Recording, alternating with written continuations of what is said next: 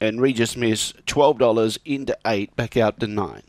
Green light goes on, no more bets, thank you. Set to go for race 3, the Michael Chris Real Estate over the 400, set.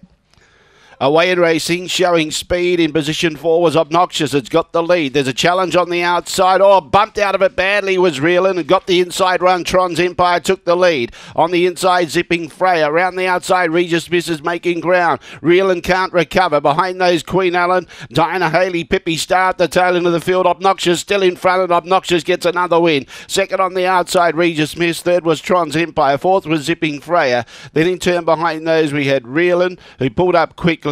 Queen Ellen alongside of it, Dinah Haley and Pippi Star at the tail end of the field. 23.34. It's 4, 8, 1 and 6. 4, 8, 1, 6. 1 1/4 by 1 1/4. 1 1/4 both ways. 23.34 was the time. 8.89 was the early split. And the run home was 14.45. Good jump by Obnoxious. Jumped pretty good at its Angle Park win last week, and jumped well and kept a straight line as he usually does, and his record from box 4 is starting to look pretty good. Winner of box 4 at Angle Park last week and again here.